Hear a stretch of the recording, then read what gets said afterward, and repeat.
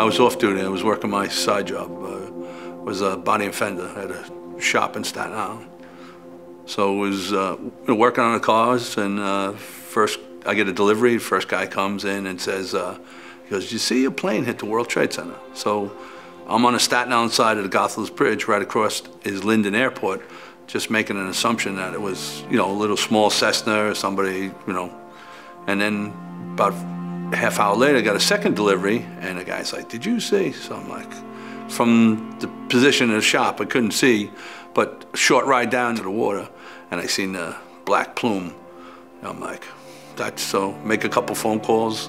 I hear FDNY has a total recall, which I think there's only been a couple in the history of the department where they called all off-duty members to come back in. I had gotten promoted a year before to lieutenant and then sent to the academy as an instructor. So I happened to have my turnout gear with me because on the weekends we had the opportunity to work overtime in the field. So we drove to Rescue 5 at Division 8 is down in the northern part of Staten Island, and they had buses there where they were loading guys up on the bus. You would sign, they had everybody sign a journal. This way they had some kind of record of who was there. And then we took the ferry across. As we were coming across, the second tower came down, I saw it. So there was a priest on the ferry who was giving general absolution to people, which, was a little unnerving. I mean, first time in my life that ever happened.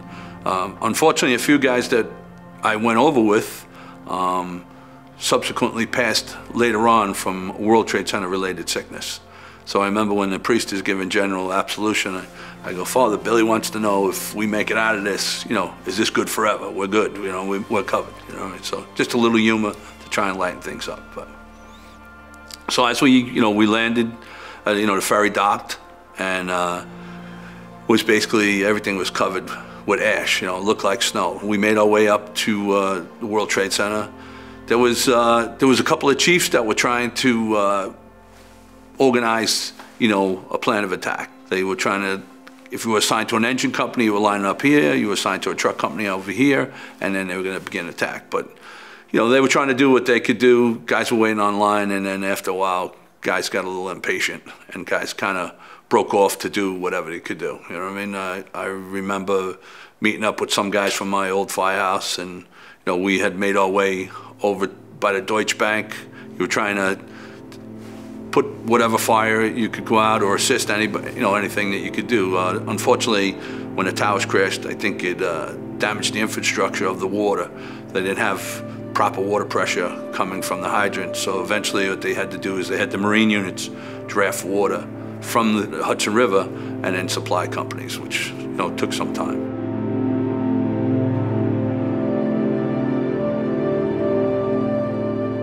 It was, it was the day, normally, we have a standard plan of attack when we pull up at an ordinary fire or, and what you're doing. So here was, you're just trying to do whatever you can do, assist whatever people could be assisted. Unfortunately, I know they set up a lot of triage centers. They expected a lot of injured. There wasn't that many injured. Most people were, were killed. So, it was a difficult day. I mean, most guys nobody knew what the head count was, but you just had to assume the amount of people that were up in that building that, there was a serious loss to the FDNY that day. So we spent the first couple months, like pretty much everyone, all first responders, and we were up there digging. There was a lot of fathers that lost sons, so there was a group from the firehouse that I'm from. Even when you weren't assigned up there to dig, guys were on their own time or would go to be with the fathers, to comfort them, to help them, to assist them. And then had gotten a call from the chief of the fire academy saying that we need to meet.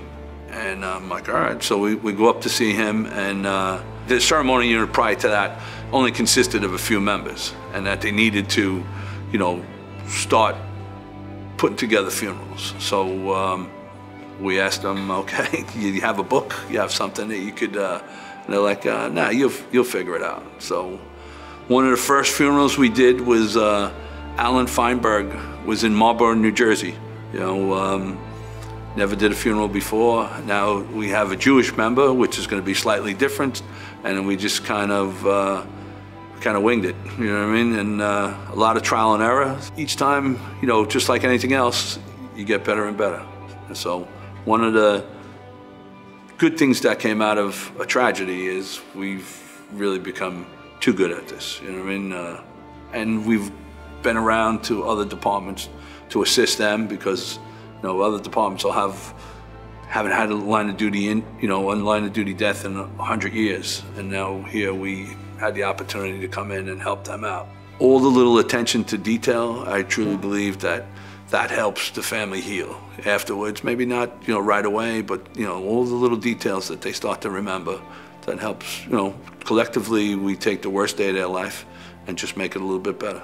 People that volunteer to come be a part of the ceremony are mostly the workers, you know what I mean? Like, not everybody works it the same, but if they come to be a part of this, in every firehouse, EMS station, there's those certain members that go above and beyond. And those members tend to gravitate towards us, you know what I mean? So, like I say, there's no I in team.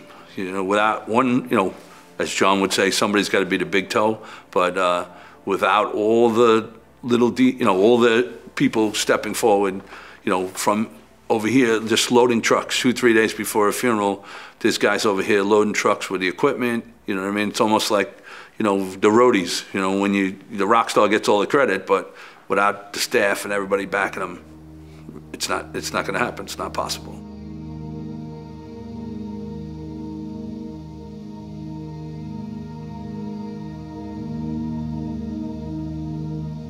As we say, you know what I mean, the mantra of the fire department, or the promise that we make to our families, is to never forget. And, you know, some places or some people have truly forgotten or believe that it could never happen again. Well, as we know, we think, God forbid it ever happens again, but, you know, it's possible. But the main thing is you can never forget. Like, there's been times where, you know, different people say, well, why do they read the names every year? And, you know, we have friends, you know, we all lost a lot of friends, but we have a couple guys that work within our unit or family assistance unit that lost their brother, and just asking them, they said, it means the world that once a year, at least once a year, my brother's name is read aloud. You know, because some people say, well, all the names are on the memorial, you know what I mean? Why does it need to be, it needs to be read aloud, you know what I mean? Just these things, they can't be forgotten. You know what I mean? They, forever and ever, one of the traditions in the fire department is we put a bronze plaque when a person dies. On the 1-year anniversary, we have a ceremony where we dedicate the bronze plaque. But that plaque goes on a wall in a firehouse or an EMS station to basically, that member's name is going to live forever. The tradition is the senior people there, when the junior person comes in, explains, you know, what happened to each individual, you know, what that plaque, and then 25 years later, when that junior person is now the senior person, it continues and the same thing and explains. So that perpetuates, you know, that member's name again, helping us to, with that promise to never forget.